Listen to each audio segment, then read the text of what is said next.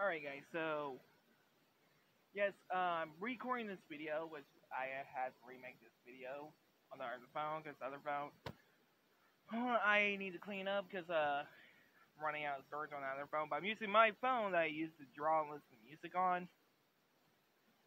So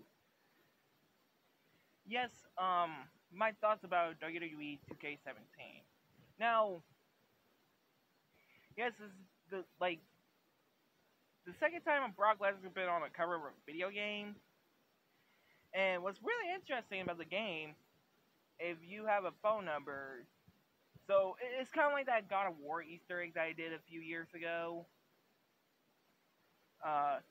You can actually call Brock Lesnar, and he'll say this, that he is not interested to talk to you.